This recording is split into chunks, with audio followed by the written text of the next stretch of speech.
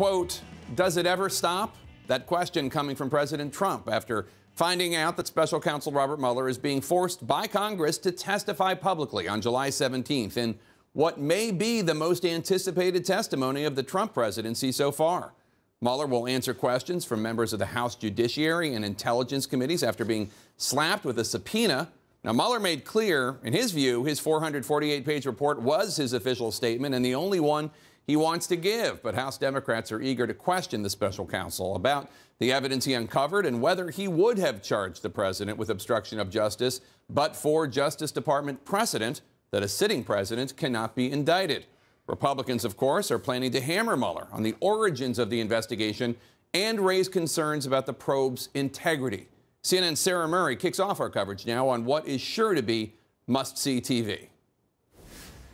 Look, the Mueller thing never stops. President Trump railing against congressional Democrats this afternoon after learning Robert Mueller will testify publicly for the first time since he started investigating the president and Russian election interference. How many times do we have to hear it? It never ends. It just keeps going on and on. At what point does it end? It's a disgrace. Mueller set to appear July 17th before the House Judiciary and Intelligence Committees. Democrats subpoenaed the special counsel who had hoped to avoid testifying publicly. Now, I hope and expect this to be the only time that I will speak to you in this manner. Mueller's appearance comes at a pivotal moment as Democrats weigh whether to dive into divisive impeachment proceedings. Either way, Democrats say Mueller's appearance will help Americans better understand his report. He will be a very compelling witness. But they're already managing expectations. Certainly the outlines of what he's going to talk about are in the report. So now many Americans haven't read the report, but again, I think we should be realistic about our expectations. The committees are expected to question Mueller in back-to-back hearings, followed by a closed-door session with the House Intelligence Committee and Mueller's staff to focus on the counterintelligence issues. Mueller's report concluded there was not enough evidence to charge members of the Trump campaign with conspiring with Russians. He left open the question of whether Trump obstructed justice, writing, "If we had confidence that the president clearly did not commit obstruction of justice, we would so state." Any testimony from this office would not go beyond our report. We chose those words carefully, and the work speaks for itself. And the report is my testimony. Republicans are jumping at the chance to question the special counsel's conclusions. Bob Mueller better be prepared, because I can tell you he will be cross-examined for the first time, and the American people will start to see the flaws in his report. Now, Bob Mueller has said he's going to stay within the four corners of the report if he were called to testify, but obviously that will not stop lawmakers from asking whatever they want to, Jake, particularly why Bob Mueller never subpoenaed Donald Trump for an interview and for his testimony, and as you mentioned, why he declined to bring these obstruction charges if there was enough evidence there to recommend them. Back to you. All right, Sarah Murray, thanks so much. Joining me now to talk about this is President Trump's personal attorney, Jay Sekulow. Jay, thanks so much for being here. We appreciate it. Hey, thanks for having me, Jake. So thanks. I guess the first question, will the president try to block or limit Mueller's testimony in any form or tell the Attorney General, Bob Barr, to do so? No, the president turned this issue over to the Attorney General. The Attorney General said, Attorney General Barr said it was fine for Bob Mueller to testify, and now he's going to testify.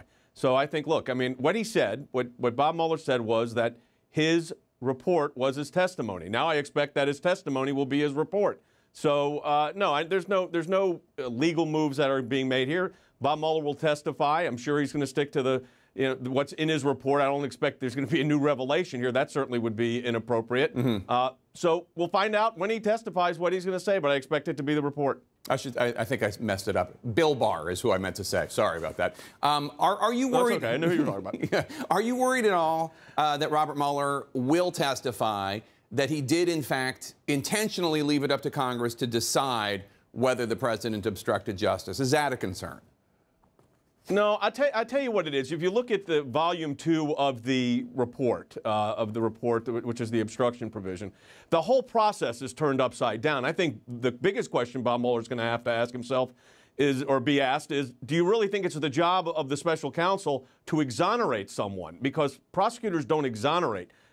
You're presumed innocent until proven guilty, or at least until a charge would be brought in a court of law. Here, he said that, he specifically said, we're not saying the president committed a crime. We're not exonerating him either. But the job of the special counsel is not to exonerate. I think that where this is conflated, and I think it was conflated in the report, it turned the whole burden of proof and our presumptions of innocence upside down. I think that's going to be a big question he's going to have to answer. Why do you think he did that, he and his staff?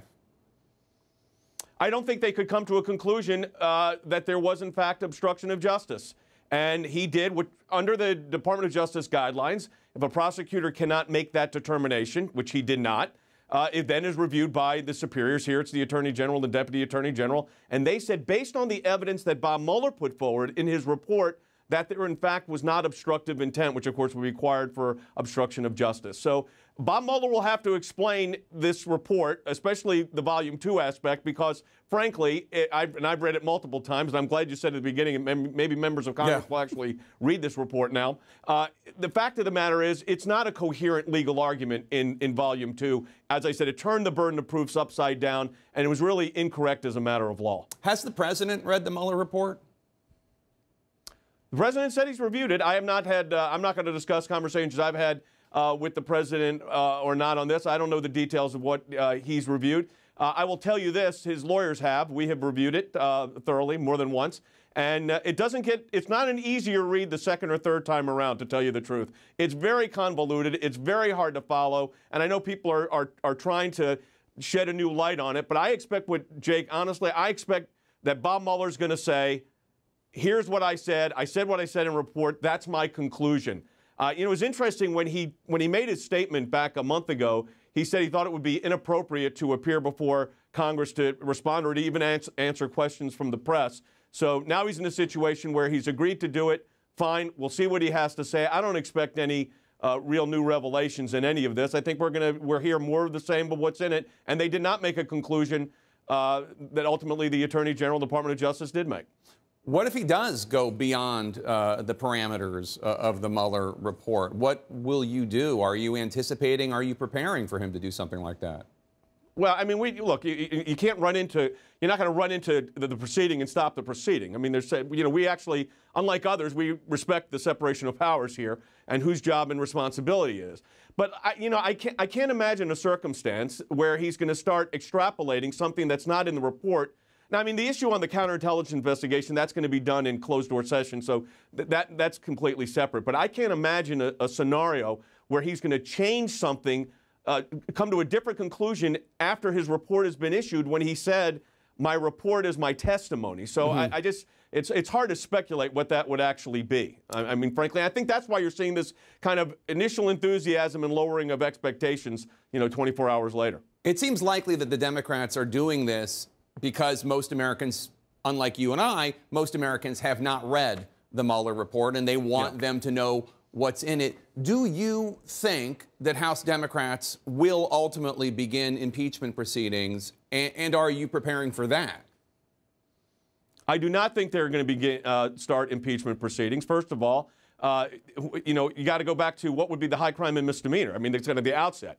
But I think politically, look, and Republicans have this experience, this is a non-starter. And look, the Democrats can say whatever they want to say, and that's up to them within their political caucus to determine what they're going to do.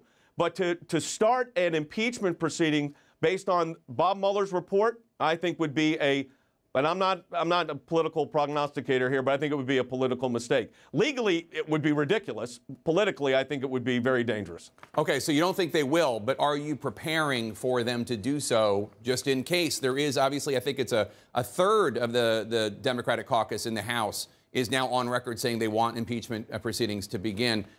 You're not preparing? We're not. We have no impeachment preparation team in place. So, no, because you just said it. I mean, there's an example. So 1/3 of what they would need wants impeachment, and 2/3 do not. Right. And look, you look at some of the key districts involved here. There's a lot of members of the party, the Democratic Party, that are not going to want impeachment. It does not bode well for them on re-election. So, I mean, Nancy Pelosi's doing what she's doing. She's the majority leader, Speaker of the House. She's trying to control her caucus the best she can. There's going to be diversity within their caucus. I get that. That's part of the political process. But I don't see impeachment as a threat at all. Jay Sekulow, thanks so much for your time. We appreciate your coming here. Hey, Jake, thanks for having me.